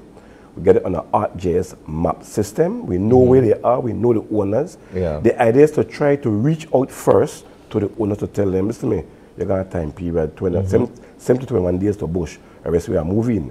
When we move in, we bush, but then that's a band-aid fix. Because you're on bush, then you go the next 3 months again, you bush again. It's a band-aid fix. The idea is that once you do not maintain your property, and we do that, it builds a tax base for sale. And we're not in the business of sell property, but the law gives us that right to do so.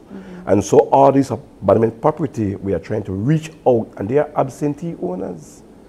Most of the people are absentee owners on the tax net. The tract that I'm referring to has been there for over 20, 25 years.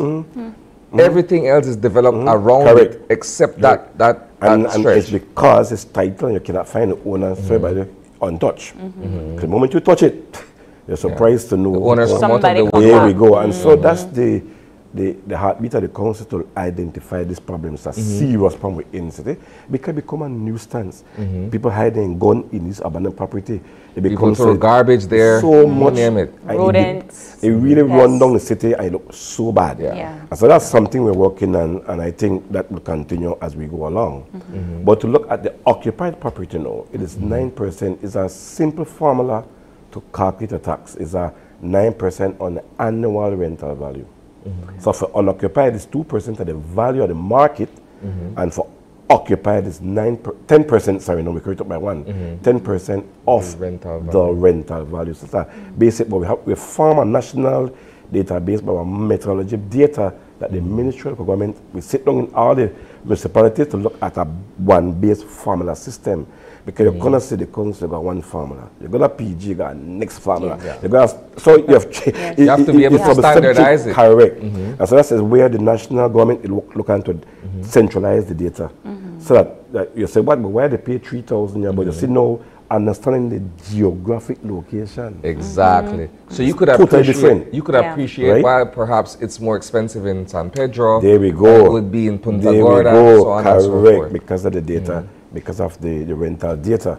And then this rental data, the city council has brought in a consultant look at rent restricted act, the rent restricted act. Because there's no control of rent. People rent based off all different sentimentals. And when you look at the city, you find two same property, same size, two different rent. You see, this is where the tax, you know, central, because there's no rent. We have no control, but there is an act where the city council, in the old days, can maintain, you must come to us for the rent. But remember, people got mortgage, people got other obligations. So if you want to pay the 3,000, pay the 3,000. That does not mean that it's worth 3,000. It's the open market. Plus, too, there's a high demand for living in Belize City. There we go. Where persons may not be able to purchase a property, so they would want to rent because the job is in Belize City. So they have to put up with essentially whatever the landlord or the landlady decides that they want for the property. It's up to you. Take it or leave it. We call it demand and supply. You want it, you pay for it. But you find, the market so fluctuate because in Belize is the normal seller's market, Belize is a buyer's market. And so you find what the value may be, you may not get in the open market.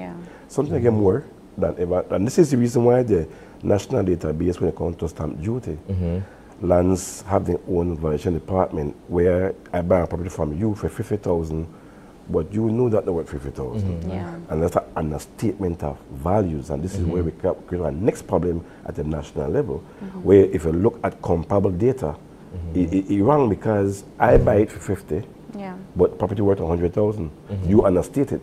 And then lands come and reassess it with 90,000 or 125. And so there's no kind of control of this value because of open market. All right? And then the law speaks about a willing seller to a willing purchaser. There was a matter where through action though, if I buy a property through action for 50,000, lands have to keep that because that's a public action. But from a freelancer, then me I could have a negotiation and say, boy, listen to me. Yeah, but Troy, if I'm sitting on a piece of property, right, and I run into financial hardship, and I need to unload this property, right, I may not be able to get for the piece of land what it's actually valued. So for instance, if it's $300,000, correct, I will take whatever we agree upon because I need to come out of this hole. Yes. So now I go from understanding that the value of the property may be $300,000 and I offload it for $75,000 because I need the money right now. Correct. Now when that purchase is concluded, you walk away with something that is less $225,000 for instance. How do you report that in terms of the actual value? Even as if you report that, there is a value-based data that lands that they don't know the true value. Yeah. And the stamp duty is not based on what you report on, what is the value. So even though you get 75,000, they can still put it on the 300,000. Okay. That's the market value. Wow. Remember, it's a 5% stamp duty. So yes, I understand, and that is where there was an argument where through the public action, where a person had buy a piece of land for 50,000. When he reached a Brown Pan, they put 150,000. That's for argument's sake. And then it went to court, and the magistrate is saying you cannot, when it comes to public action, even though it might be under sale, that is the sale at that time. The sale But price, from an open market, it's different. Because there's no restriction there. There's a restriction in the public action, but there's none in the open action. But coming back to the initial conversation of the property tax packages that the City Council is offering, let's get into those and why is it essential for homeowners, to property owners to get into it? Even though, the City Council by law is mandated, not have to, but they can, I cannot. But every year now the council is giving back this incentive to property owners for getting relief. Right. Because we know things hard with the council and everybody. So this council decided by our SI, by resolution, recommend a incentive package for 2024, which is, if you pay in January, there's a 15% only on the current. So if you got arrears, you have to deal the arrears separately, and then you pay the 15% less on the current. In February, there's a 10% that we give, and then in March, a 5%. But why there's none in April? It's on a step-down basis. But April 1st is when the tax due. Yeah. So you call it prepayment. So you pay early, you get.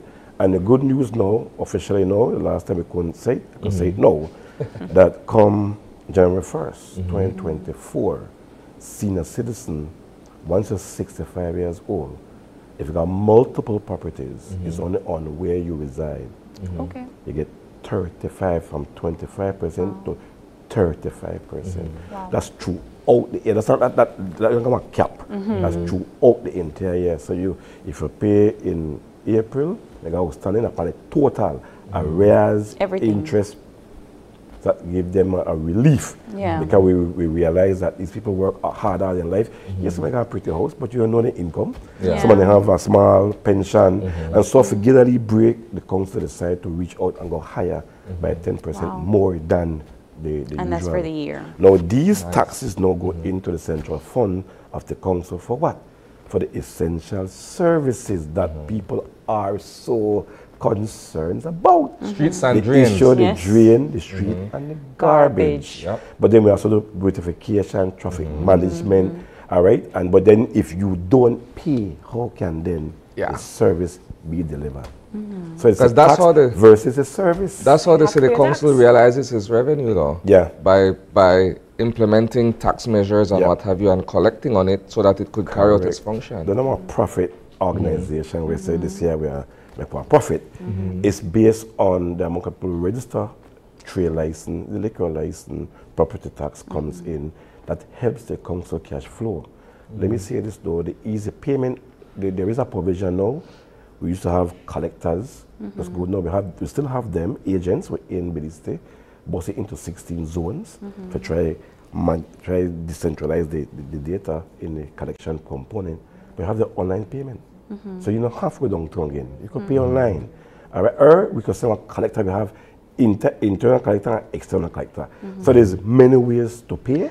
And the discount is still within the, if I pay online, still I still within get discount. the less the 15 or whatever discount that you are actually obligated to get.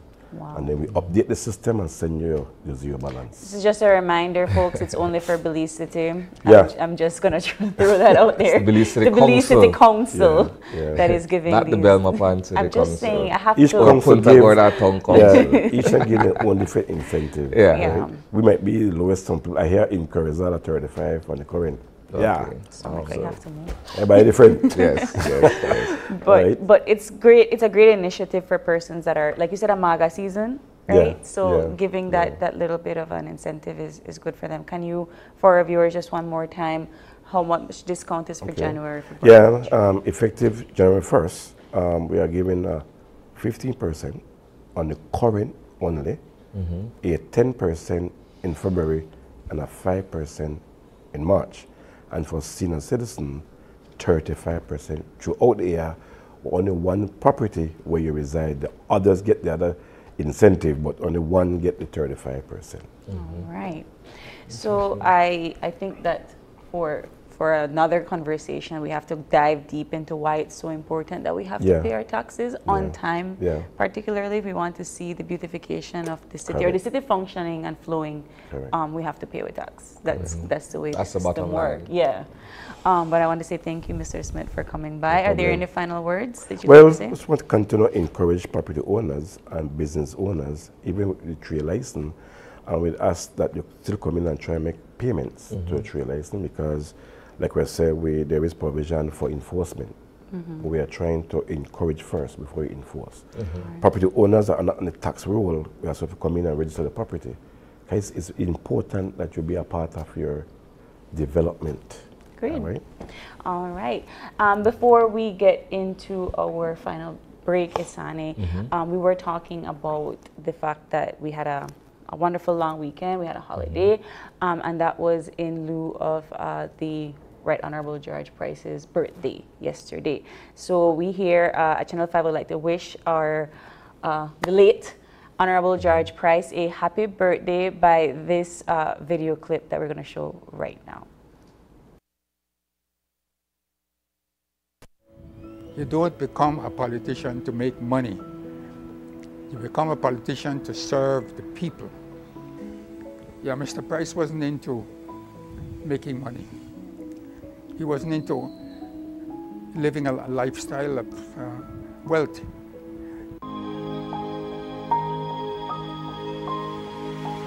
He grew up like most of the children of his day under colonial rule, where there was no electricity, little, if any, running water, no modern plumbing, and none of those basic things we today take for granted.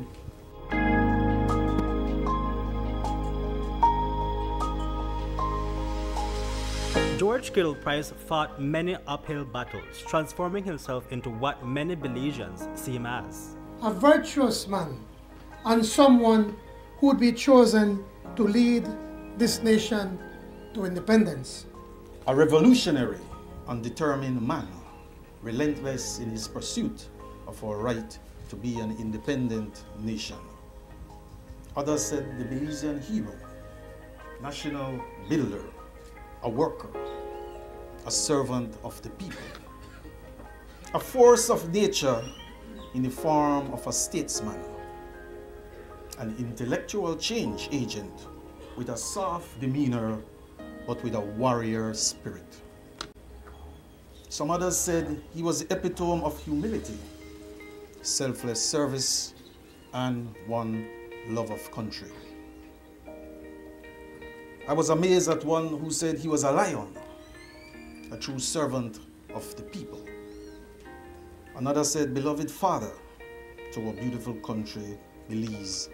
It was Price's way of life. Price died at age 92, leaving an immense legacy, one filled with many accolades, including Belize's highest honor, the Order of National Hero, and the respect of Belizeans across the political divide. George Price was the child of Belize. Belize gave birth to him and nurtured him and thus he was sent to fulfill the mission of his creator, and not necessarily to fulfill the desires of his parents. Much has been written, said, and remembered about the accomplishments of George Price. And one such singular accomplishment has been the attainment of our sovereign Belizean independence, with all our territories intact. Under his leadership, Belize experienced the introduction of universal adult suffrage in 1954. Prior to this time, only propertied males could vote. Today, every adult Belizean, 18 years and older, has the right to exercise his or her vote. A remarkable achievement by a man missioned to serve his Belizean people. Then there was the achievement of internal self-government in 1964, which would serve as the precursor or forerunner to what would become Mr. Price's most coveted achievement, the attainment in 1981 of our Belizean political independence.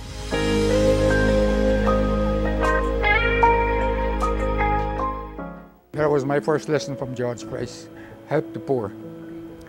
The second one was this custom that he started, and I think very few leaders in the world have realized the value of that, to meet the people one-on-one. And he did this religiously every week on a Wednesday. The clinic, the famous Wednesday clinic. So that was the second lesson that I learned from him, which I adopted myself when I became Prime Minister. Anyway, we had a good meeting. That was my first encounter with George Price. Later on, of course, he enveloped me, in fact, took me into the party and welcomed me, and I ran my first election and lost. But he came to me and he said, "Don't worry, I lost my first election too." Apparently he had run for city council before, and town council anyway, and had lost his first election too. But then he went on to win, as you know, I think from the 50s right up to the time of independence. He was first minister and then prime premier, and of course prime minister when we got our independence. And of course I spent many years under his tutelage, if you like. He was my mentor when I became a member of the cabinet. And that was quite an experience for me, just to watch him, how he conducted his meetings in cabinet. The first lesson he gave us in cabinet was, if you want to be rich, go into business, but don't become a politician. You don't become a politician to make money. You become a politician to serve the people. Yeah, Mr. Price wasn't into making money. He wasn't into living a lifestyle of wealth. He wasn't interested. In fact, he lived like a peasant. He would walk on the streets in Banbopan, picking up the garbage, paper that people litter, setting lessons for people who watch it, of course.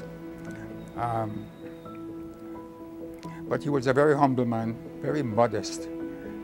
When I traveled with him, for instance, in touring the country, all he would have is some sardines, sandwiches, you know, for lunch. I tell him, Mr. Price, I can't handle that, you know. Well, I would say the greatest lesson that Mr. Price gave us is to maintain your dignity and your honesty. He was a man of integrity. He didn't go into politics, as I said before, to make money. In other words, corruption was the thing that you could never accuse Mr. Price of being corrupt in politics. He wasn't. And I believe that's why the people loved him. That's why you and I love him. Because he was so pure, such a purist in that sense. And I think that will live on forever, because he's one of the few in the world today that has lived a life of integrity, complete integrity. Happy birthday to the Honorable George Cadle Price. Your legacy as a visionary leader has left an indelible mark on our nation. May this special day be filled with joy, reflection, and warmth of the impact you've made.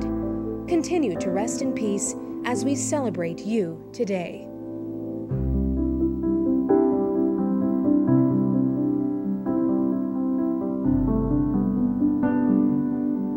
Wow. All right. Happy birthday to our belated Right Honorable George Price, indeed. There were several interviews. That clip was done from years of George Price being Prime Minister all the way up to persons that have, shared life experiences with him in 2023. You had the Right Honorable Said Musa, you had John Bersenio. They all had different experiences with George Price. I met him when I was really, really little at a school rally, and he seemed so larger than life, maybe because he was tall and I was so small, but I didn't think anything of a person in power attending some children's rally to be this big deal. But apparently, and now that I'm much older, I realize that it is a big deal for somebody like him in his position to just want to go out and see a school rally and see the children and see the citizens. We don't see that much today for a person in power to be able to do that. Maybe because we have a larger population, the responsibilities are larger now. But I think back then we could have appreciated that from our Prime Minister and the Premier. Excellent point you've made. It's again, as I mentioned in our What's Buzzing segment earlier, where I was talking about how certain aspects or elements transcend time, right? It's the same way when you look at the achievements of George Price and you look at the impact that his political life and his life as a Belizean has had on generations that came after him. And I think that video that we saw just now sort of encapsulates that, right? When you listen to what Said Musa shared, when you listen to what John Bersenio shared, and others who spoke fondly about George Price, it embodies that whole transition, that transcendence that I talk about. I find it a little bit refreshing that we talk about him. There's so many exhibits dedicated to him. There's so many books written about him, because I think it didn't dawn on me until a couple of years ago when my brother said that he was born right before George Price's passing, and it clicked that there is an entire new generation that we'll never know or wouldn't know never who met he him. was, what he stood for, what he achieved. Like I said, I mean, for the younger generation, he is someone that they will read about.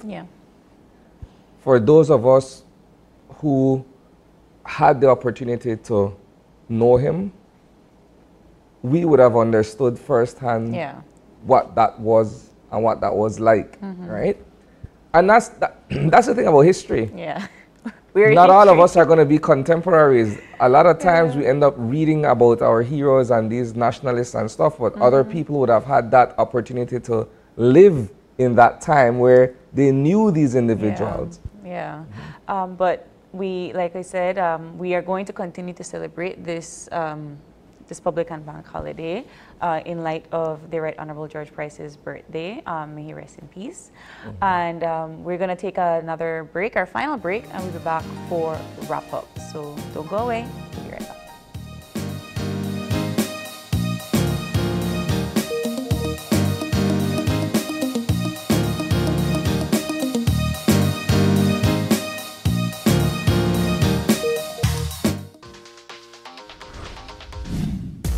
I'm connected. Yo. I'm connected. We're connected. Create the perfect broadband bundle that fits your style with Smart Connect. With the Junior Bundle, get 50% off your national calls and up to 6 gigabytes of data at no extra cost. Get postpaid added for an additional cost of only $25 with the Prime Bundle. Stay connected with unlimited smart-to-smart calls plus 6,300 megabytes of data and free international minutes. For the family, pay $28.13 more and get the Binge Watchers bundle with Netflix. This bundle gives you 4 profiles with unlimited streaming on multiple devices. Visit a showroom near you to sign up and personalize your own bundle combination with Smart Connect. Smart, bringing people together. Your life just got a lot less complicated with Belize Bank Contactless MasterCard Debit Card. Introducing our Standard Debit and MasterCard Platinum Debit Cards. Now you can make purchases anywhere MasterCard is accepted with one tap, pay and go. Your contactless card never has to leave your hands, especially in these times. And your card is embedded with multiple layers of security. Platinum card holders get to enjoy extra benefits like price protection, purchase protection, trip inconvenience, and luggage protection, just to name a few. Start enjoying a cashless lifestyle today with the Belize Bank. Let's take a journey through the core functions of the Social Security Board. It all starts with registering as an insured person, employer, or self-employed individual. Sign up for a portal account to manage your Social Security information online. Just provide accurate information and click Create. This will give you access to a range of services and benefits. Next, your contribution, along with investments and other income, are collected and distributed into 3 funds. This ensures that the SSB fund is securely utilized to support various benefit programs. The SSB is committed to providing essential benefits such as sickness, maternity, injury, and pension. These benefits are paid out to eligible individuals as a part of the Social Security coverage. We help you navigate through life's challenges with financial security. Annual surplus accumulates to grow the fund each year. This surplus is invested into various industries, contributing to the growth and development of our nation. With each passing year, the fund continues to grow due to the annual surplus and interest revenue earned from prudent investments. This surplus, along with reserves, helps to bolster the SSB fund and provide a safety net for those in need. We've arrived at the end of our journey to better understanding how the SSB works. We remain committed to serving you and building a secure future for all Belizeans.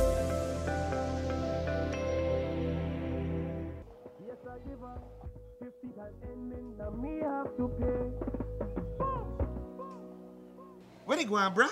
The who they stress you out again, Namule? Boy, I don't believe I the fool again. Again? But I mess up this time for real, for real. You really want to know? Yes. I want yeah. Can't make it a big deal. We know what that. I know how you going now. Oh, man. You really want to know? Yeah? Take my plan and I give her. I take my plan and put it in a name. In a name? Wait, so tell me something. You still pay for this plan? Yeah. But hear this. This plan, I can't left this plan. Smart Belize. This plan, I can't left this plan, yeah. This plan, I can't left this plan. Postpaid plan. This plan, I can't left this plan. Smart Belize, get unlimited data. Smart Choice plan can light up your day. Postpaid with eSIM, make everything better. Just visit Smart Showrooms today. I can't left this plan. I can't left this plan. Can't left this plan. I can't left this plan. Affordable for everyone. I can't left this plan. The postpaid plan, cause the data really strong. You know why? Listen, for the best post and prepaid. You know that Smart got you back. My bad. Wrong commercial.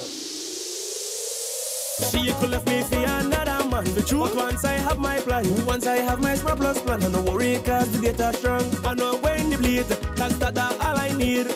And you could tell me where you are, but I never left this plan. Smart have the best services. We postpaid plan have everything, so you could talk and text unlimited. Come say set up your group. We got share plan 1 and 2. Up to 10 friends can connect anywhere. Boom! I can't left this plan. I can't left this plan.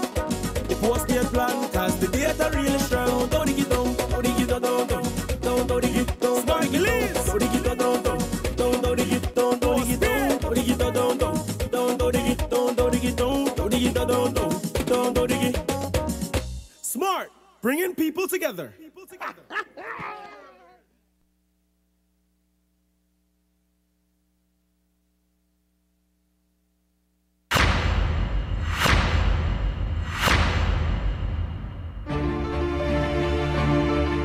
If we all don't come together and work together to change the bigger climate picture, these efforts will be in vain. It's right there. I believe that we have something special that is also a secret right now, which is unexplored, undiscovered.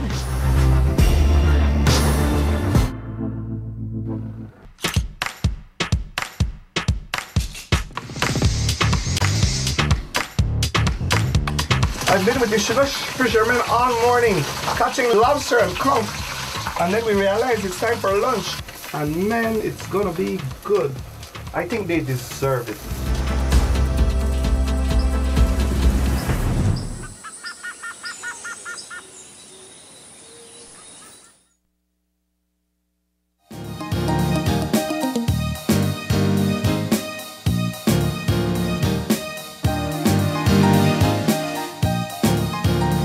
All right, we are wrapping things up here on OIE. We want to say a big thank you to all of our guests for tuning in, for coming in, this morning. A wonderful conversation with the Minister of Agriculture as well as the Belize City Council on tax packages for this year. And of course, thank you, our viewers, because without you, this would not be possible. If it is your birthday, today is January 16th. Happy birthday to you. We hope you have a wonderful day today. And if you have a birthday shout out or just a question or a comment, drop us a line right here at OIE@channel5belize.com. You can catch our live stream every day on Facebook at Open Your Eyes BZ and check out the highlights on Instagram at OIE Belize. And please do us the favor, join us again tomorrow when you open your eyes. To start your morning right. Be sure to keep your eyes, your minds, and your hearts open. We'll see you soon, Belize. Have a great day. It's going to be a hot one. Stay safe. Bye.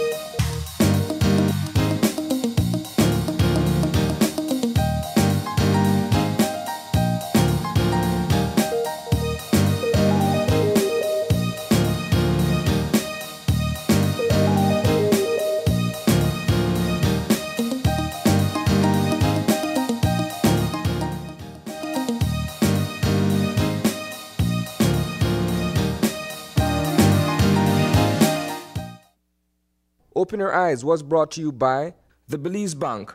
Our country, your bank.